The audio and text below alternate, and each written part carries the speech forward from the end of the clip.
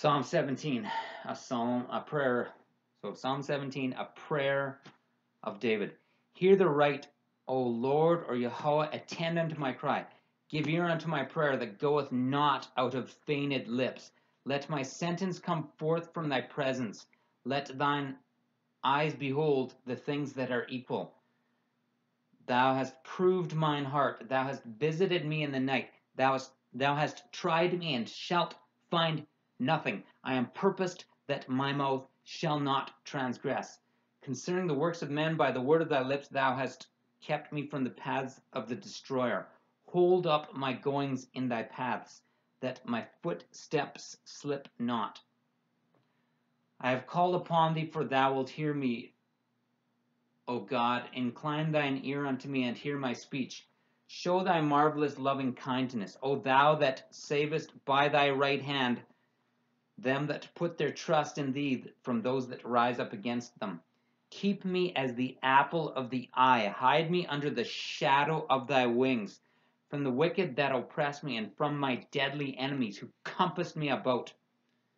They are enclosed in their own fat. With their mouth they speak proudly. They have now compassed us. They have now compassed us in our own steps. They have now compassed us in our own steps. They have set their eyes bowing down to the earth, like as a lion that is greedy of his prey, like as a lion that is greedy of his prey, and as it were a young lion lurking in secret places. Arise, O Lord, or Yahweh, disappoint him, cast him down. Deliver my soul from the wicked, which is thy sword.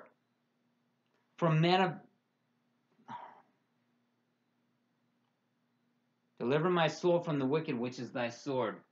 From men which are thy hand. From men which are thy hand, O Lord, or Yahweh. From men of the world, which have their portion in this life, and whose belly thou fillest with thy hid treasure. They are full of children, and leave the rest of their substance to their babes. As for me, I will behold thy face in righteousness. I shall be satisfied when I awake with thy likeness.